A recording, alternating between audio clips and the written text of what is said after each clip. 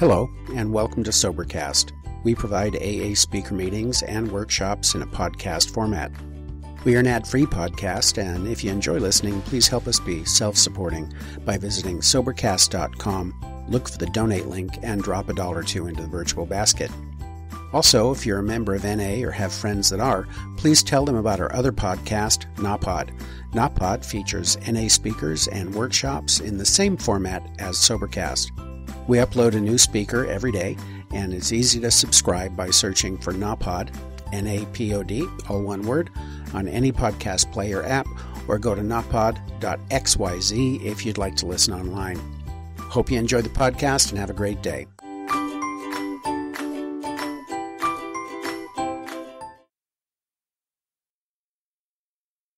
Hi everyone, I'm Chief Alcoholic.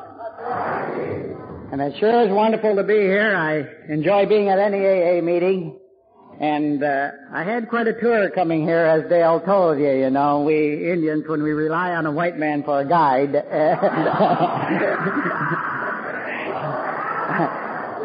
I really never thought that day would come, but I'm joking.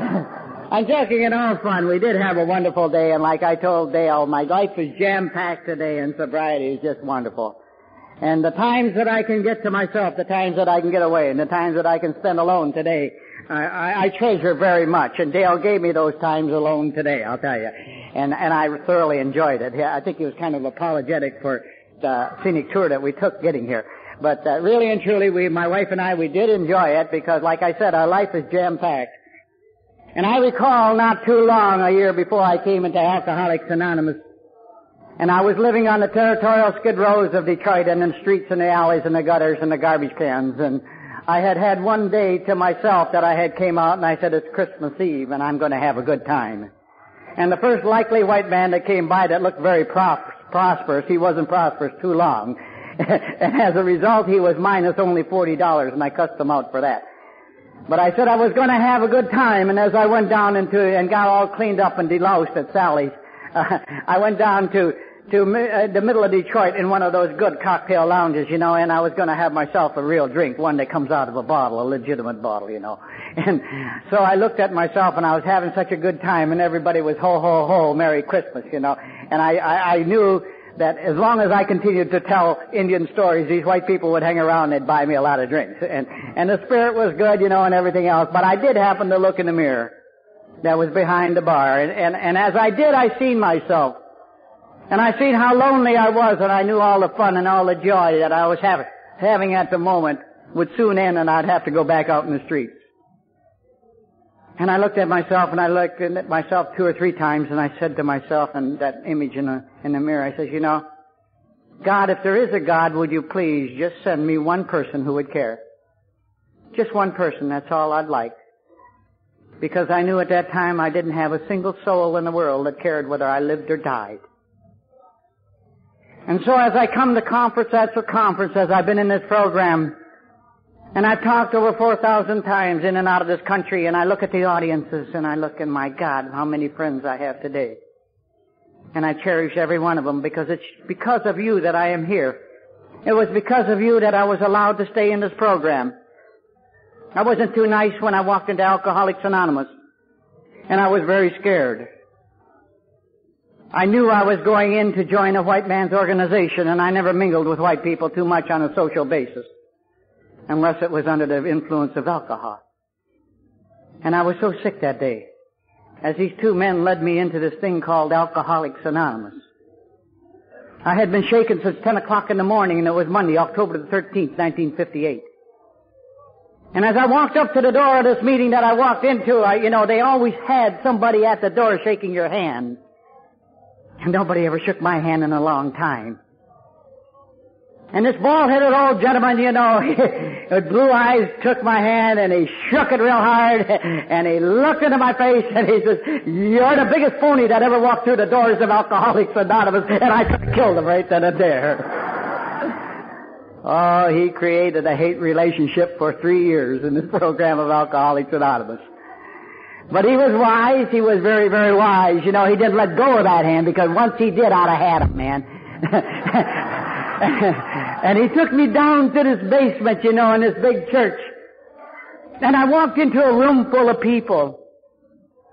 Now maybe you white people can walk into a room full of people, but when I walked in as an Indian, I was so self-conscious. I hadn't had a drink since 10 o'clock in the morning, and I was shaking. And you know, I was very self-conscious, but way from the end of the room,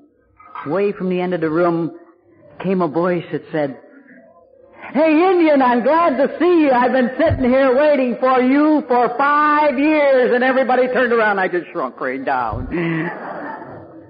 I could have killed him. But I was so glad to see him.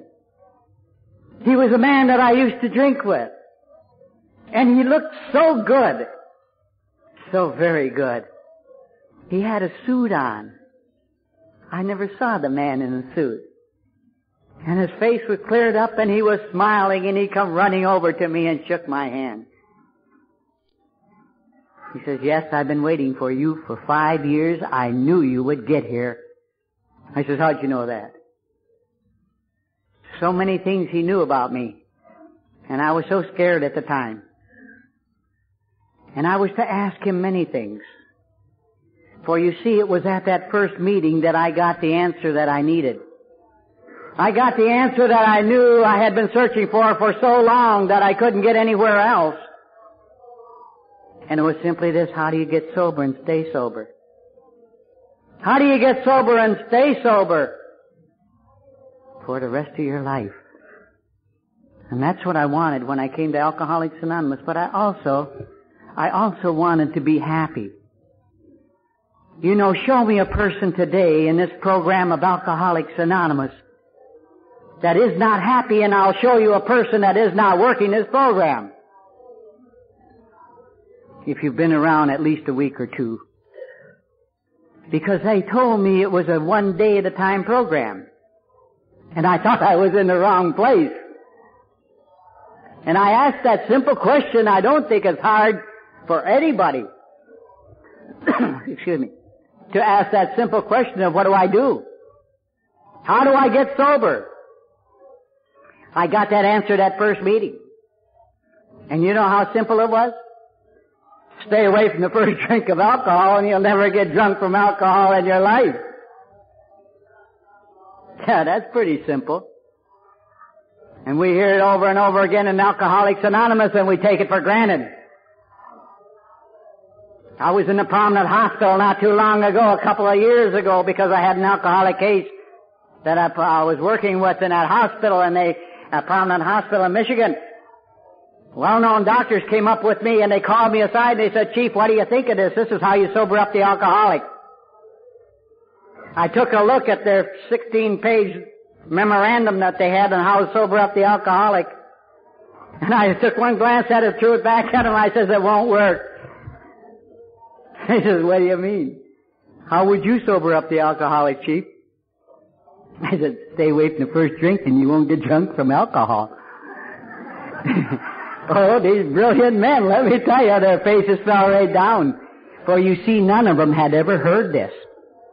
We in Alcoholics Anonymous hear it so much that we take it for granted. The simplicity of Alcoholics Anonymous. I will guarantee you, you don't consume alcohol, you'll never get drunk from alcohol the rest of your life. And for some unknown reason, I believe these people.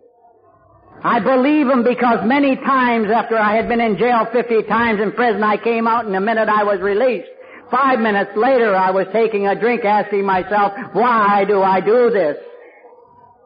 I'm a college-educated Indian. I got a lot of smart. I know my problem is alcohol, and I haven't touched it for 90 days. Aren't I sober? Why would I go back to something like this? And I would look in the mirror and I would reach up with that double shot of old granddad and I'd ask myself over and over again, why do I do this? And then I'd go ahead and drink it, not knowing why. And I'd drink a few more and a few more. I remember getting out of the county jail at that particular time, and a block and a half away was this cocktail lounge I was sitting at. And this was a little after 9 o'clock in the morning, you know. And I had been in this position many times by now. But I was young. And I looked at myself, why do I do this? Continue to drink. somewhere around, I don't know, 1, 2 o'clock in the afternoon, somebody caused a great disturbance in that cocktail lounge, and they blamed it on me. And so I went back to my reservation around the corner called the Oakland County Jail. And I met all of my good friends and they said, "Glad to see you, Chief. I'm glad you're back." The jail life became home to me pretty soon. And I was sick. And I passed out and I slept that night and I woke up in the morning doubly sick. And I knew at 9 o'clock I was going to have to go over and see John. And that was the judge. Him and I were on first name speaking terms by that time. And I was going to have to walk up to him again in front of his tall, high and mighty desk, and podium that he looks down at you at. He picked up that big register on me, and he started to go through it like that, and I'm standing there sick. I wish he'd get this over with, man. He shook his head and he says, "It seems to me you just got out of jail serving 90 days, didn't you?" I says, "Yes, sir." "Man, what I read here," he says, "I'm sorry, I'm going to have to give you 30 more days." I took one look at him and I was my bloodshot eyes and I said, "John, is that the best you could do?" He says, "No, make it 60, and back I went. Who, me, an alcoholic? I'm too young to be an alcoholic. I'm too wealthy to be an alcoholic. I'm too educated to be an alcoholic. Besides that, I'm an ex-GI. I need a little rehabilitation, a little readjustment. You white people are giving me a bum break. You're picking on me." So back in jail I went, but I had a little seniority in there. I actually didn't serve that 30 days. I think I went 11, they let me out again. But how many times had I came out and wondered and asked to myself, wasn't I sober? And I walked into that first meeting on the very first night, and you know what my sponsor said to me? "Indian, if you don't take a drink for 20 years and don't consume alcohol, you're not necessarily sober." And that threw me. I didn't know what they were talking about. The outside world will call you sober if you don't drink. But not these AA people. I says, "What do you mean?" He says, "Indian, you're suffering from a threefold disease called alcoholism." I said, "Whoa, back that up just a minute. Explain that a little bit better, will you please?" They said, "Let me put it this way. You're not only physically drunk, you're mentally drunk, and you're spiritually drunk. And when you start talking about being drunk, I know what you're talking about. You do have a soul, don't you, Indian?" I said, "Yeah, I sure do." He said, "Did you know that alcoholism affected that soul?" "Affected that soul?" "Kidding."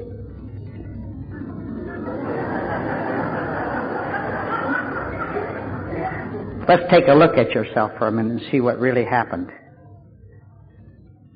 The first thing to go was my spiritual sobriety.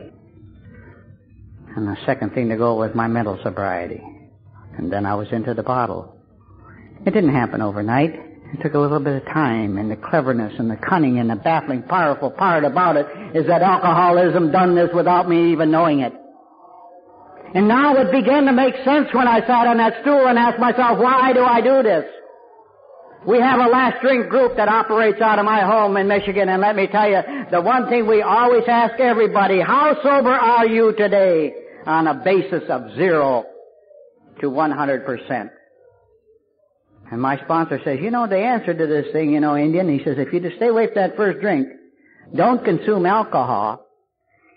He says, what does that really mean if you've got a threefold disease, He says, you're a smart cookie, an engineer. I says, well, let me figure it out. And I took my calculus out, and I said, I got threefold disease. I get 1/3 of it. You know what that means? If I'm 1/3 sober, I must be 2/3 drunk. Oh, am I brilliant. Yes, I had the answer now. I knew why. He says, you stay away from a drink and don't consume alcohol, you're only 1/3 sober. He says, come in here and get a little knowledge in your head.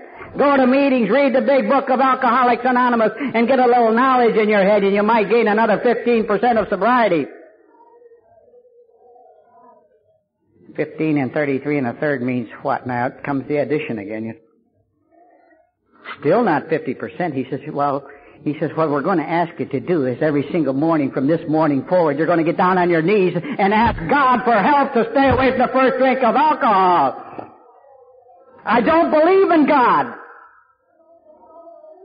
How fortunate and blessed I was at that time. This man drank with me. And he says, look at Indian. He says, we didn't ask you to believe in God. We told you what to do. He says, lie to them like you've lied to every white man you ever drank with.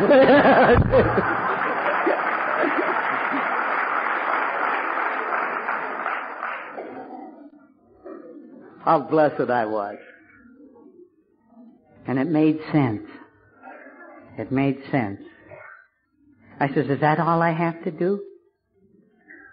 He says, no, by the way, we happen to have 12 steps of Alcoholics Anonymous, or 12 principles, of which you will apply in your life and take action on from this day forward every single day of your life. It don't sound like what I hear today in AA.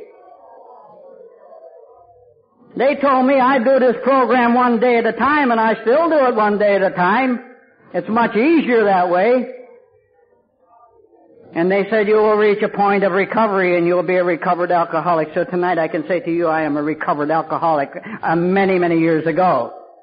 And I maintain my recovery one day at a time. I didn't come in and find a 90-day program. I didn't come in and find a 28-day program. I walked into Alcoholics Anonymous and I realized that this was only one day at a time and this is the last day I'm going to live. But it's going to be a sober one with the help of God in AA. And that's the way I was taught. And in my group, the last drink group of Alcoholics Anonymous, I trained my people. I trained my people to work all 12 steps every single day of your life. And I show them how.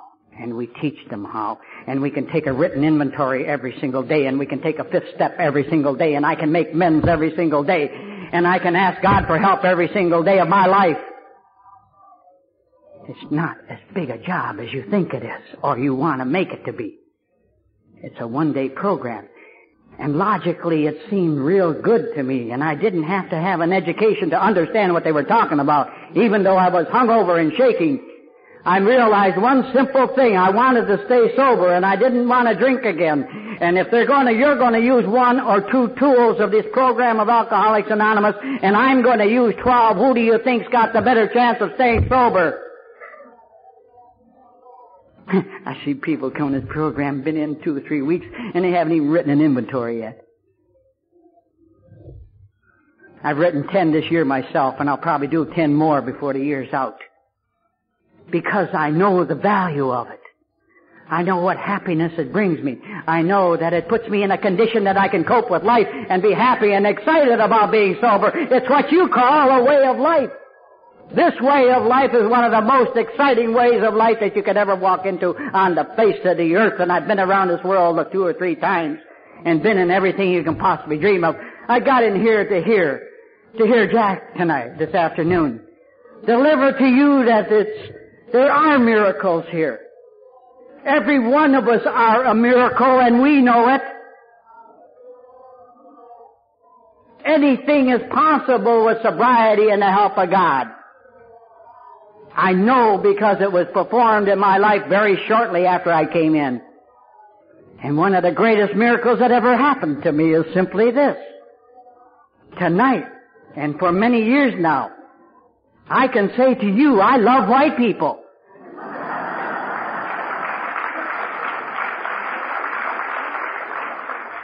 You might not think so when I get done talking. I came here to talk Alcoholics Anonymous because it's what got me out of a living hell, pushed me into a wonderful way of living, a living dream of miracles in heaven here on earth. Does it mean that life is easy for me? No. It means I've learned how to solve the problems of living. And I'm enjoying life to its fullest, one day at a time. Just one day at a time, and it came very quickly for me because I went to meetings. You know, they hear 90 meetings in 90 days. If I'd have done that, I'd have been drunk. I went to 350 in 90 days. 2 meetings a day, 3 meetings a day, 4 meetings a day. Day after day after day, and I never stopped for the first 2 years of my sobriety. And so by just being there, I was bound to have learned something, but let me tell you something, I also grew very fast. And thank God for the teachers in AA that I had.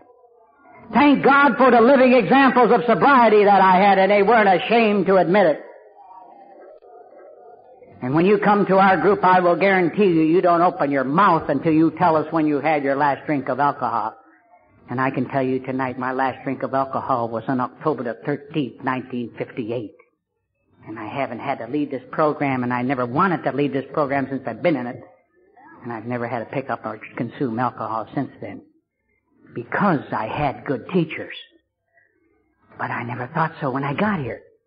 And so I says, is that all you have to do? Just practice these principles of Alcoholics? Well, they said, no. If by chance you should get through a day of sobriety, get down on your knees and thank God. Oh, here we go with that God bit again, Here we go with that God bit again, And they didn't have the courtesy to even say a God of your understanding, They just said, this God.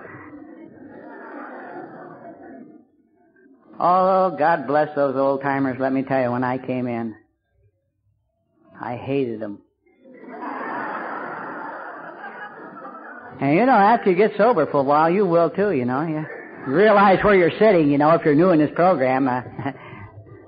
Don't kid yourself. Thank God we're here, and thank God the old-timers were here when I got here, and I hope they're still around. I jump these old-timers once in a while, and then I all of a sudden realize they'd call me one of those things. But you see, they gave me the answer that first night. And the second night I went to a closed meeting. When when the closed meeting, they sit around and talk, and they tell such beautiful stories, And I listen to all of them, and I'm sitting there, a new man still shaking, And it finally came to me, I felt discriminated against. They waited for the last one, and then they called on me. And of course, the boss was leading the table, that bald-headed old geezer, way down the end of the table. And he looked at me and he said, Sonny boy. God, I hated that name. He said, Sonny boy, he said, do you have any questions? Ah, boy, was I waiting for that one. I said, yes, sir, I certainly do. I've heard you white people talk about a lot of wonderful things about this thing called Alcoholics Anonymous and your sobriety.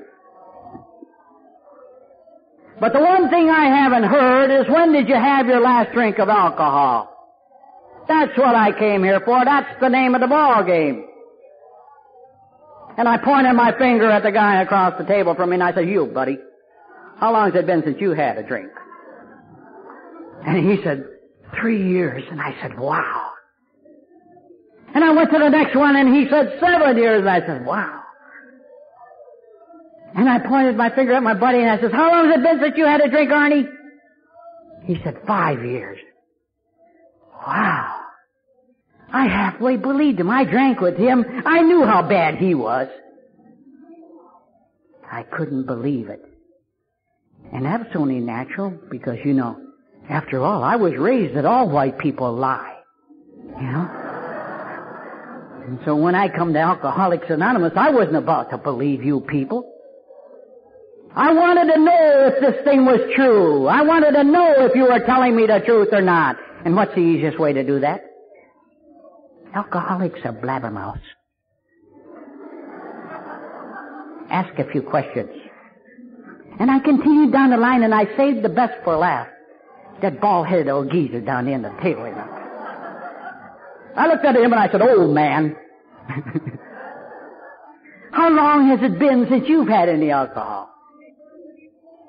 And he was short, bald-haired, blue-eyed.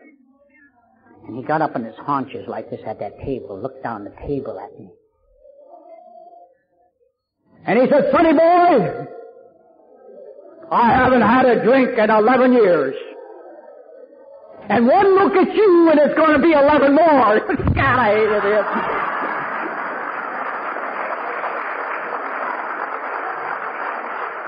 Oh, did I hate that man.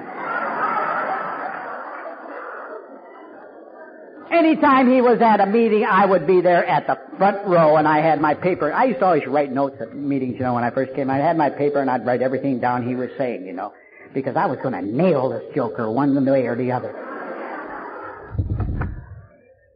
They gave me this big book to begin with, and they told me, this is where AA is. This is where you will find the truth of Alcoholics Anonymous,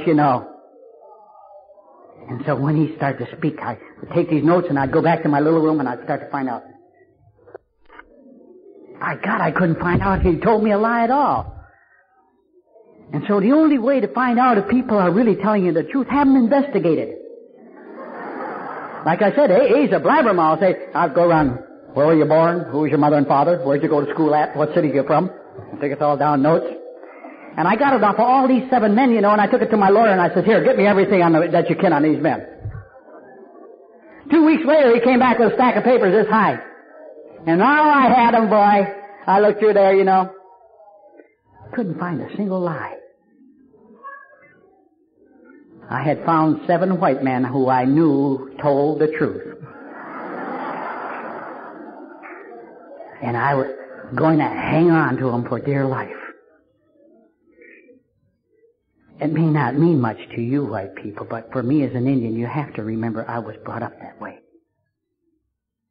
And so I thought I had found the answer. Today I know I did. And I hung on to these men very closely. And as Arnie took me away from that meeting, my sponsor-to-be, who I drank with that night, I looked at him. He had a suit on. I had never seen him with a suit. He had money in his pocket. His money.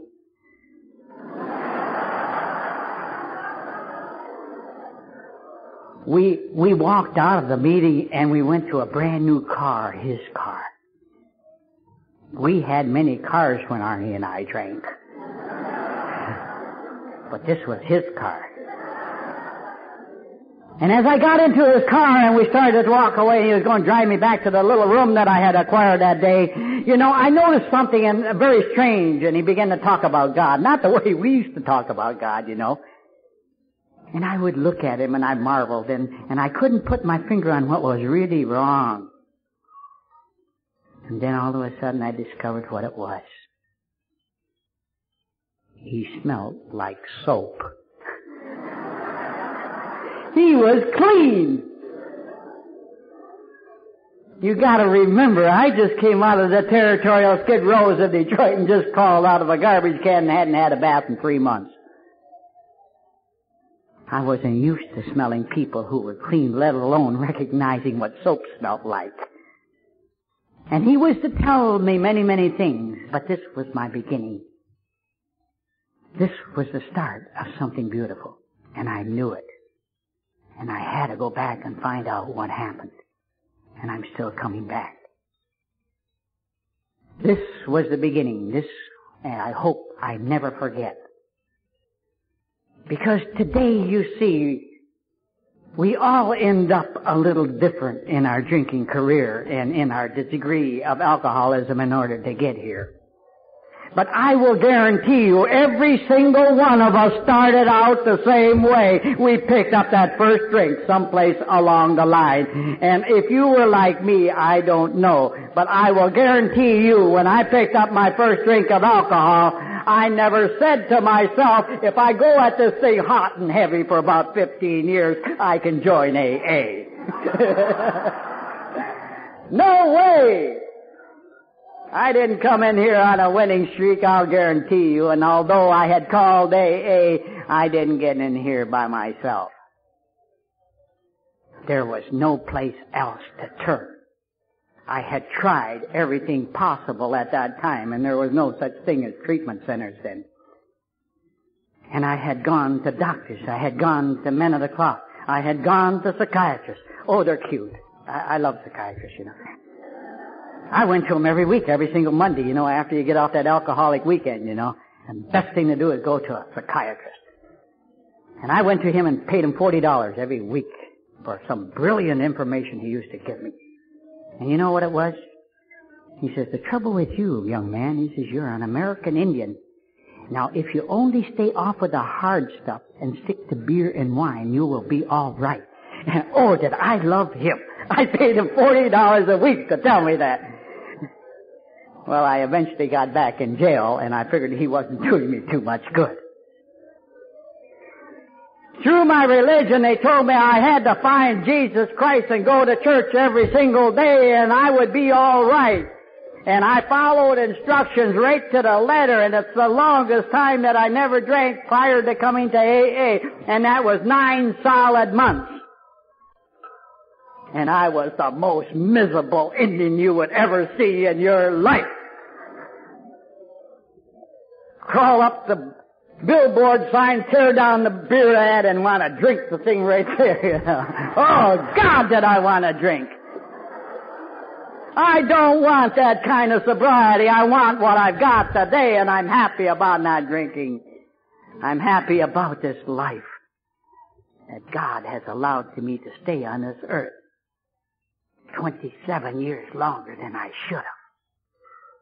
But more important, He has performed miracle after miracle in my life. And you're going to hear about them, a few of them later. But I'm going to backtrack now just to let you know who I am. Because a lot of times I get such a kick when I do get dressed up. I hear so many lovely remarks from these white people that I travel among. I got one tonight. They're all sincere, I assure you, and I know that today. But I did have one lady come up to me tonight and say, are you a real Indian? I don't know, maybe I am or not, you know. No, I am the hereditary chief of the Ottawa Chippewa Nation. I am the great-grandson of Chief Blackbird, one of the last hereditary chiefs of the Ottawas in the state of Michigan. And I had a lot to learn about my own past, a brilliant history. And I'm very proud of it today. I didn't become so proud of it until I sobered up. I have many responsibilities as an American Indian. I was adopted early in my life, you know, and I was given a Christian name when I moved into the white world, and I hated that ever since. Not too many years ago, I went back into the courts of Michigan to regain my own name of Blackhawk, of which I had at that time, you know. And I went up to the judge, and when I went up to the judge, he says, what's your first name? I said, I wasn't given a first name. Indians aren't given first names. They only got one name, and that's Blackhawk. And he said, well, you're supposed to have a first name. I said, who means I'm supposed to have a first name? He says, well, what do they call you? I said, they call me Chief. But not only that, it is actually my title in the tribe today. I'm a hereditary chief of the Ottawa Chippewa Nation. He said, okay, we'll put that down.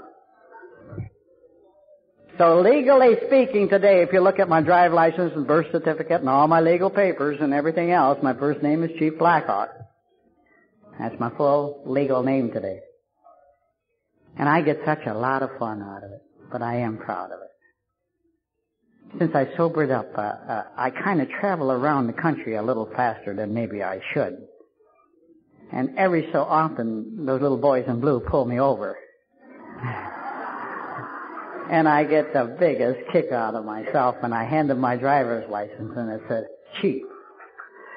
They don't know if I'm a chief of police or an Indian chief, but they just say, well, Chief, take it easy from here on in.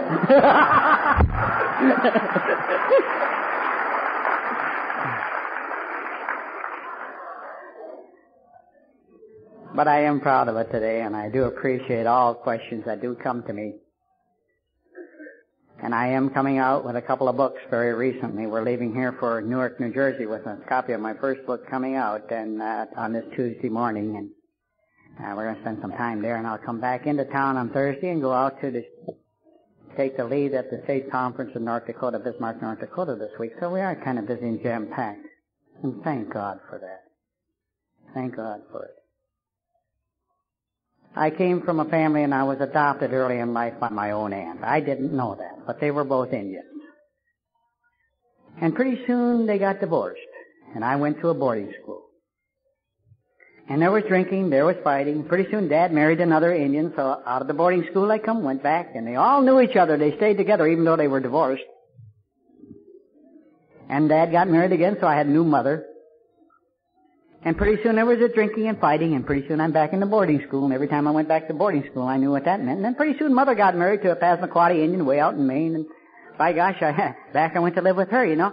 And the drinking and the fighting and everything else, you know. And pretty soon I'm back in the boarding school again. Dad got remarried again. He married right not too far from here, a Seneca Indian from Cattaraugus Reservation in New York here, near Buffalo. And so I went back to live with Dad again, you know. And, well, to make a long story short, before I was 8 years old, I had 4 mothers and 4 fathers, you know. And that leads to a pretty mixed up little Indian, I'll tell you. But I was taught. They all loved me. They all knew who I was. They all knew what I was to be brought up as, and I think it was to my advantage because I had 4 mothers and 4 fathers who really loved me and contributed to my education. Because you see, in my family, education was the main thing. To get along in the white world, you had to have a very good education. My father was bound and determined that I was going to become the best. He had some very unique ways of teaching me to become an all-A student in school. For every time I came home with that report card, you know, and there wasn't an A on that report card, you know, Dad and I had a little powwow back in the boiler room. And he came out with that little strap, you know, and for every mark that was under an A, I got it right across the back. And then came the lecture. He said, son, you go to the same school, you got the same amount of time, you got the same teacher as those white people. The only trouble with you is you just don't study hard enough. And whap, I'd get it. And I'll tell you something. It don't take too long to be influenced to be an all-A student. I don't recommend that today to anybody. But that's the way I was raised. And that's the way some teachers remember me as. Because you see, I think I kept more teachers after school trying to explain to them why I should have an A- rather than a B+. You know? And I kept them after school many times. But I did study hard. And I began to like it. And I became an all-A student. And by the time I reached high school, I knew exactly what I was going to be. I was going to be an aeronautical engineer. I was going to go to Michigan State College. I was going to have a lovely wife, a good home, a good position in the world. And nothing in the world was ever going to stop me. And I was out to get that. And I didn't think anything in the world would ever stop me neither. And I graduated and I got engaged to a lovely young girl at that particular time. And I went to Michigan State College and everything seemed to be going my way and I was getting everything I wanted. The top man in my class wherever I went. And all of a sudden, boom, December the 7th, 1941. And I was taught to love my country. And I still do love my country. And I left Michigan State College to go into the service of my choice. The United States Naval Air Corps. Now, when I first came into Alcoholics Anonymous, I used to say my drinking never gave me any problem until I came home from the service. But I became a little bit more honest, my memory came back, and I remember quite a few things that happened in the service. I'm not going to bore you with my World War II service life. It wasn't that exciting. I only spent 37 months in combat overseas in the Pacific, got shot down twice, and that was the extent of my big battles. I was flying as a combat air crewman in heavy bombers over the Pacific. I think what's important that did happen overseas was my first drink. And I remember it so vividly. You see, up until this point of my life, I didn't like anybody who drank. I would not associate with anybody who drank. Those who drank were unintelligent people. Because you see, I had learned a long time ago that alcohol gets into the bloodstream, alcohol will go to your brain, alcohol can drive you insane, and alcohol can kill you. But I'm too smart of a cookie, and before it does that to me, I'll quit. And so I remember these guys used to go out, and the alcohol wasn't overseas yet, and we were in between flights, and they would go out, and man, they would play cards and all night long and get drunk and they would come back and disturb everybody. And I wanted no part of them and I loved to gamble. And so one day a guy said to me, he says, Chief, you don't have to take a drink. How ironic that was. Because when I came into Alcoholics Anonymous, my first night, a man said to me, from this day forward, you don't have to drink. That bell rang to me when I got into Alcoholics Anonymous and took me back to that first drink. And I walked into that tent area, you know. Somebody poured me a glass of water and handed me a glass of water that looked something like this, only it was in a clear glass, you know, and they said, "Here, Chief, have a drink." Oh, wow, did it burn. I could feel it going all the way down. Tears came to my eyes. You ever see an Indian give smoke signals out his ears? Whee! Wowie, wooey, I'll tell you, I loved it. I loved drinking. I loved the warm feeling of alcohol. I immediately became and fell in love with alcohol. But I got sick and drunk. I don't remember how I got back to the sack, and I woke up in the morning, and you know, I was so sick. I had never been sick like that in my life. And you know what? I didn't realize that I was going to do this to myself at least 10 or 20,000 times more. It never dawned on me that my pursuit of alcohol would have this happen to me some more times. I was so sick that day. I was on Guam, and my God, I couldn't even eat breakfast. I had some coffee, couldn't even eat dinner. I had some more coffee in the afternoon. You know, they had that stuff on the shingle. I must have a few SGIs here, you know. But I love that stuff, you know. And I got some of that down. I got some more coffee down. After dinner, some guy said, "Hey, Chief, you want to go play cards tonight?" Zingo! I'm about the first one ready to go. Man, I just pursued alcohol with every vim and vigor in my body from that day forward. I learned to drink it. I learned to handle it. It made me feel good. I had found the answer to living. I could tell the Admiral to go to hell if I wanted to, you know. I could talk to anybody. You know, this was real wonderful. I felt so good. Alcohol gave this to me. I felt like a giant. I could have whipped the whole Japanese Navy all by myself. Lies. What a brilliant student I was when alcohol began to teach me. I didn't know that my language is about to change. I didn't know that I was going to start to use an altogether language composed of little beautiful four-letter words. Never used those in my life. But I did find something nice and amazing. I didn't have to go to church anymore. I didn't need that stuff anymore. I didn't need to be honest. I could lie. Oh, in the beginning, little white lies, you know. And they became whiter and whiter and whiter and whiter. As alcohol taught me to be very good in this field. Very dishonest. Like I said, I was a brilliant student. I learned fast and I learned quick. To give you a kind of an idea, when I came home from the service, I had $28,000 over and above what the Navy paid me. But what had also happened there at that particular time, let me tell you something, this little girl that I was engaged to, all you white guys, you know, you were getting those Dear John letters overseas. The girls were getting married on them, you know. And I said, good.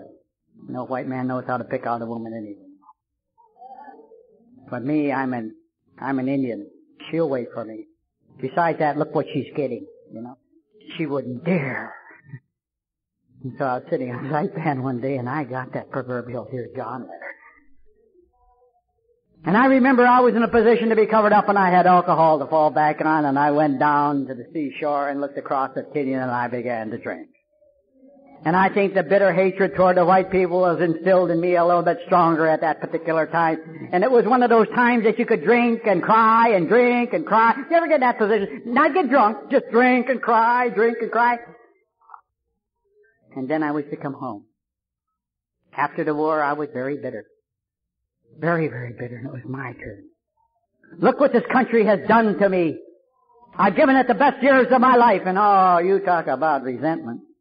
And you talk about hatred. It was fun time. And I was the master, and I was going to have fun. And I had plenty of money. Well, that's exactly what I did. I came home, I started to drink with the crowd and the boys coming home and everything else, but pretty soon they began to disappear and I didn't know where they went to. And pretty soon my father got on me about going to work. Oh, what a nasty word. And I figured, well, the money was running low and maybe I better go to work, so I got a job. Through my acquaintances that I had been drinking with. A very, very well-paying job. I became an insurance agent. Because you want to know why? All insurance agents are rich. They make lots of money. And they buy big cars. And they got lovely women around them. And they don't have to work. So I became an insurance agent. My folks believed I was an insurance agent. Every place I went, they believed I was an insurance agent. All the fellows in the country club seen my card that I was an insurance agent. And when you got right down to it, I was in the banking business. After 12 o'clock, midnight. I became very good. I made $150,000 a month. One night's work ain't too bad. I was good at my trade. I traveled the criminal world in Detroit for a long time. And it was a period of my time that I didn't drink, because you don't drink in the criminal world. You walk a very tight line if you expect to be successful. But one night I got drunk and they wouldn't let me go on one of the biggest trials we had going. And when I woke up, I found out that they had been contacted and sent to Jackson prison. And if you don't think that don't scare you, I didn't touch a drop of alcohol for crying out loud for 2 days.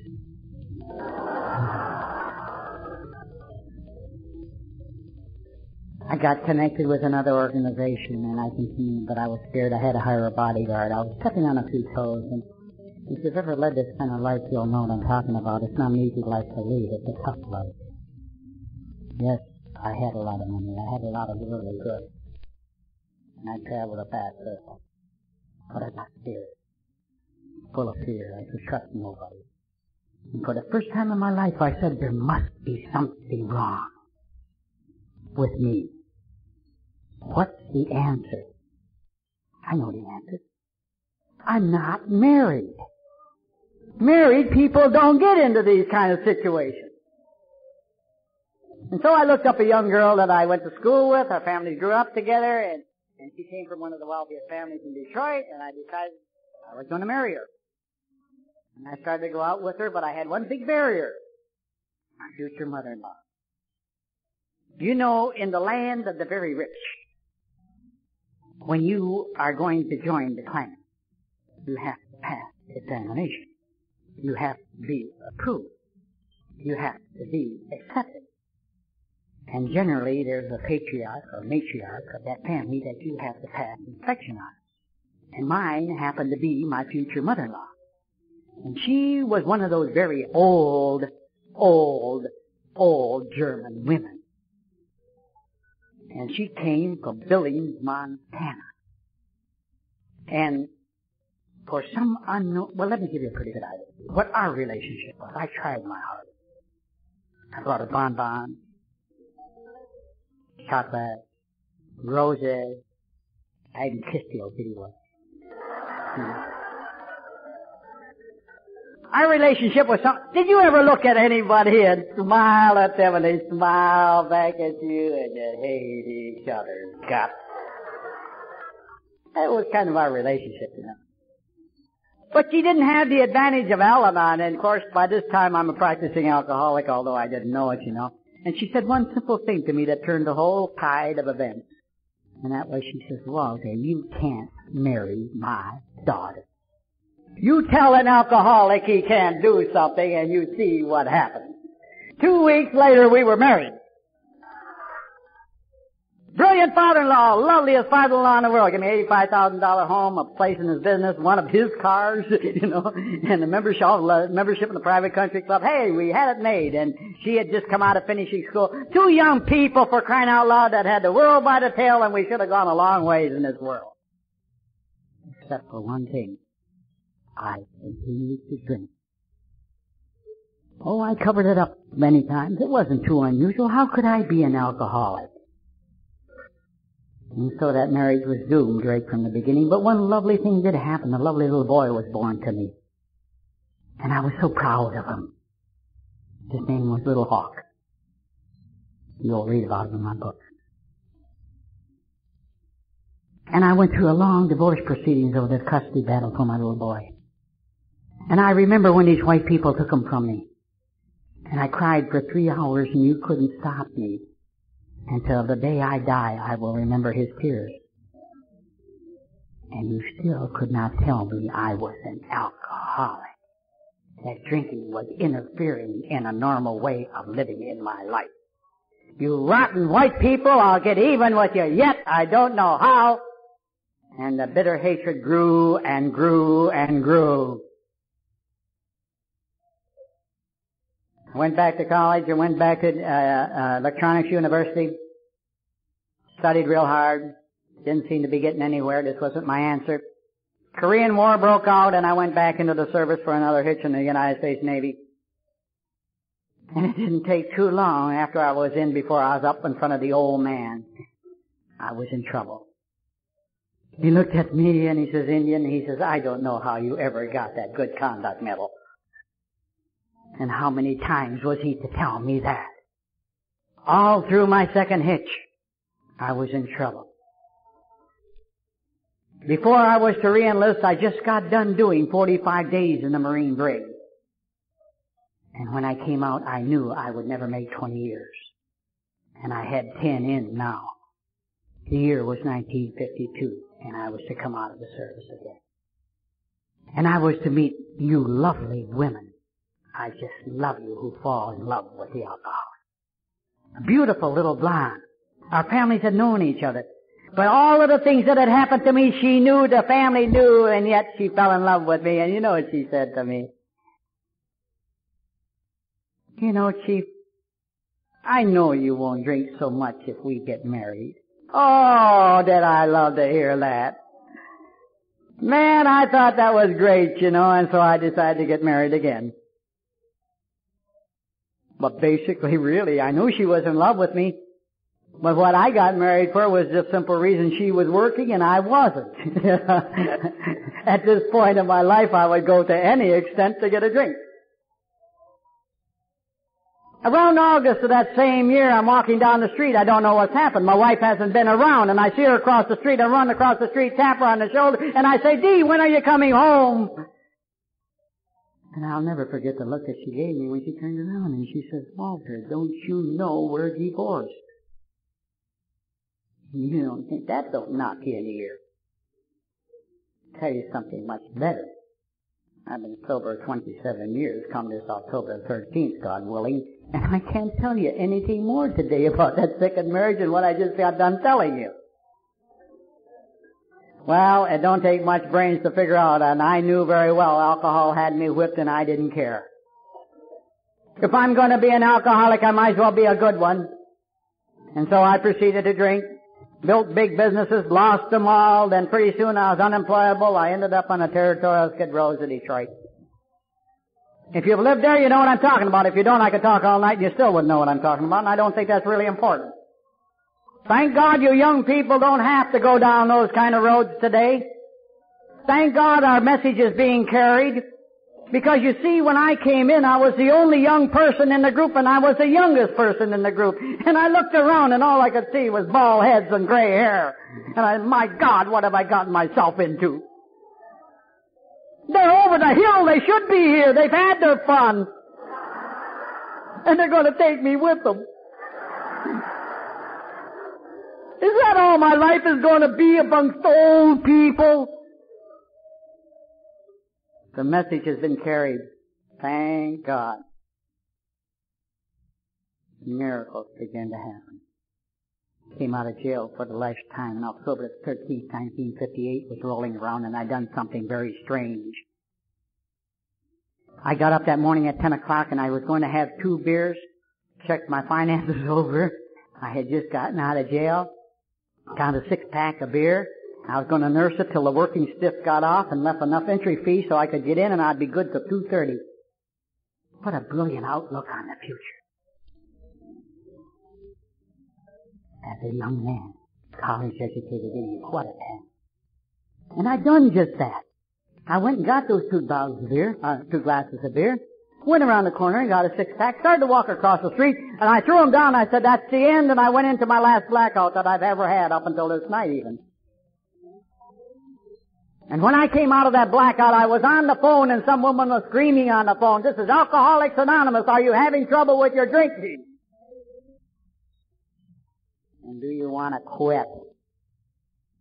I said, yes, I do. She said, will you be all right until tonight? And we'll have 2 gentlemen call on me. And I had just acquired a room. And I said, yes, I'll be all right, because I'm going home. I never learned something so much in my life, and I never used the word in my life. If you folks have allowed me to have a home, don't be so angry. And I'm deeply grateful. People say she's very using you.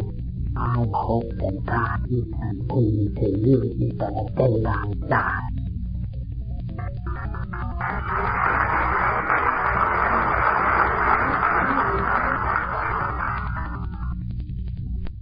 I thought I was so brilliant in thinking this program on my own.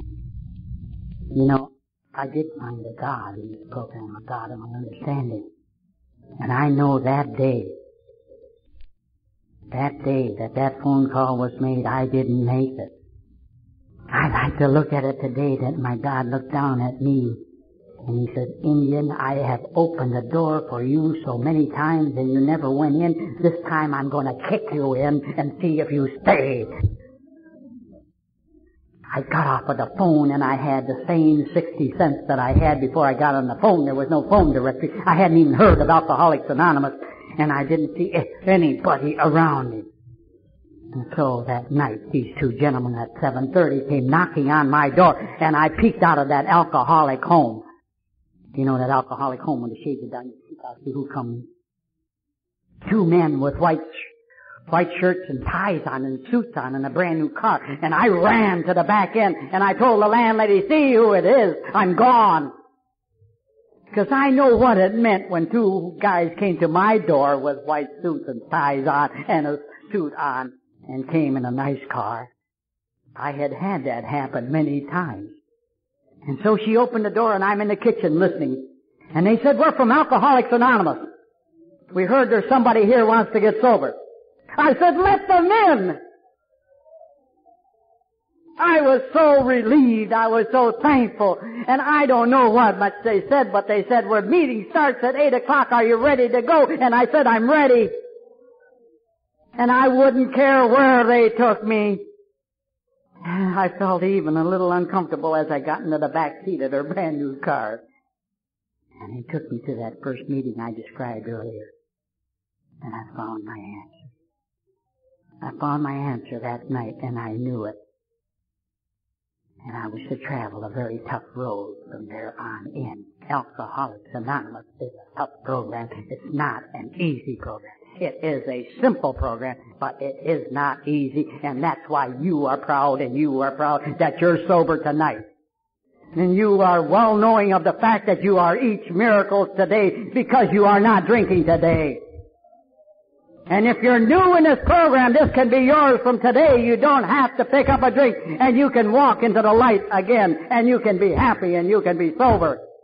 Because you've got people who care, you've got people who are going to lead the way, you've got living examples who will reach out to you and show you the way. I talked to many people who have been I don't know if in your group they go out and drink again. And I have heard so many people say, let them come back. Let them come back on their own. They know where the program is. They're not ready yet. I don't know what kind of a God you got, but I don't have that kind of a God. He tells me to go get them. He tells me to help the suffering alcoholic, and the suffering alcoholic got out there dying, and you should know that call as well as I do, and you should know that feeling as well as I do. Do you think it's easy to come back to this program by yourself? Go get them. My God tells me, go get them. And I go and get them. They may not stay, but I go and get them. I die every time I go out to see the suffering alcoholic. But my heart goes out to them because there is nobody in this world that is helpless. There is nobody in this world that is hopeless, in my eyes, who is suffering from the disease of alcoholism. And my God tells me that I have to go. It is my salvation. That's the kind of God that I have found in this program. And He began to perform a lot of miracles in my life. Because I got back on the road and I got my first car and I was taken off the road never to drive again, and it was a marvelous feeling. I got a nice place to stay and I finally got a job and I could go to work and stay on it. And all along these people in Alcoholics Anonymous nursed me along. They fed me. They housed me. They took care of me. They tolerated me. I sat at meetings with a 25 in my lap and I was going to blow the head off of any white man that ever lied to me. And they allowed me to stay. But they did convince me to put the gun away. I got in fights. One guy said to me one time, all you have to do is come in this program and do anything you want as long as you don't drink. Oh boy. I reached across the table, I grabbed that young man, and boy, I let him have it. I jumped over the head table and put my foot in his face till a little blood came. And by that time, 6 AAs grabbed me and they said, hey, what's the matter? What are you doing? I said, didn't you hear what the man said? He said, I could do anything in this program I wanted to as long as I don't take a drink. And I haven't taken a drink. And I don't like his face. No, I wasn't nice when I got into this program, but I learned and they tolerated me, and that's what I'm deeply grateful for. They allowed me to stay. Such weird people in AA. After I got done smashing that guy's face, and you know what they said? Keep coming back. Ooh, you gotta be crazy. But I learned and I grew, and I'd done everything I was supposed to do, even though I didn't like it. And I began to grow very fast. And one of the greatest miracles that ever happened to me, I once was given the privilege of being called a husband. For a little girl walked into the program whom I had sponsored her brother. And she was only 23 years old. What a sick little puppy. And I felt so sorry for her, and I couldn't get a woman sponsor for her, so I ended up sponsoring her. And you know, I am still sponsoring her. We just celebrated 25 years of a very happy marriage, and we're going strong yet. She's right down in the front row here, and she just celebrated 25 years of sobriety in this program this last June 19th. Take a stand, honey.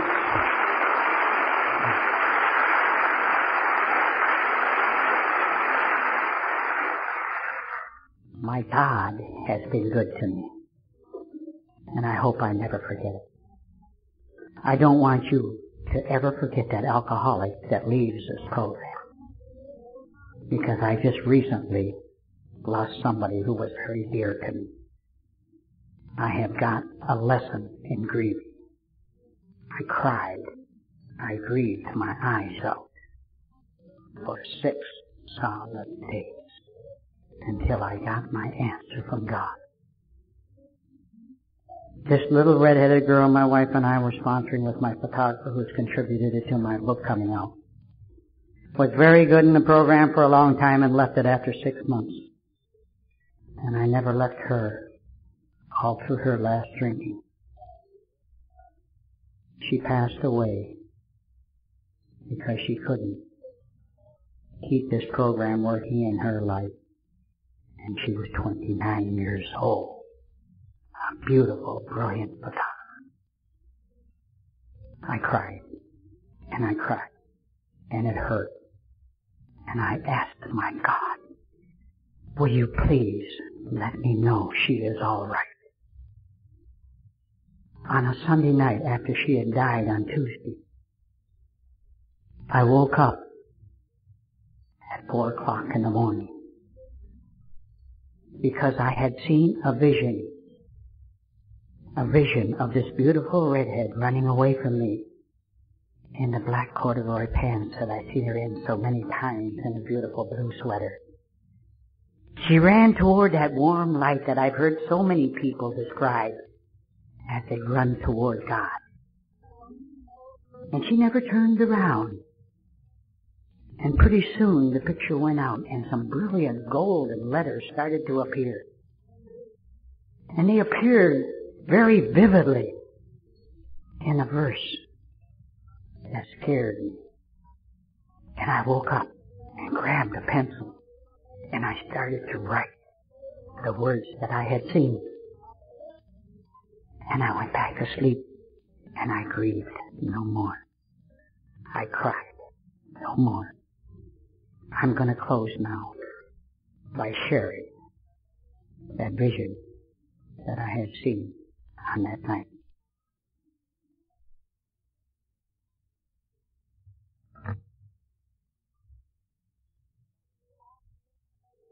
I have called this farewell to a sponsor.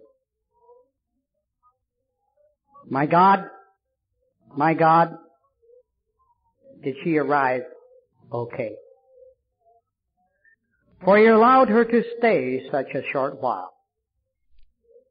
But the treasures and pleasures she shared each day were created with her camera and a beautiful smile. When faced with a situation she could not see, I would always hear a familiar, "Shucks-a-rooney, it's only me." My God, please let me know, is Nancy okay? For in her own way she has found peace, serenity, and security today. I am certain this is true, for today when she came into view, with her red hair blowing and her blue sweater flowing, I saw her running directly toward you. My God,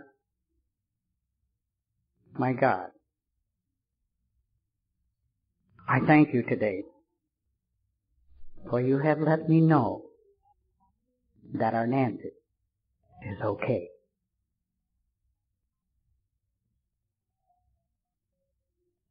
The God that I have heard and believe you have heard tonight. And when I do meet Him, and I'm looking forward to it, I know I can always face Him as I faced you tonight with all honesty and sincerity, and look Him right straight in the eye, and simply say to Him, to the best of my ability, I try. Thanks an awful lot. You're a wonderful audience. Enjoy your conference here, and thank you very much for having me.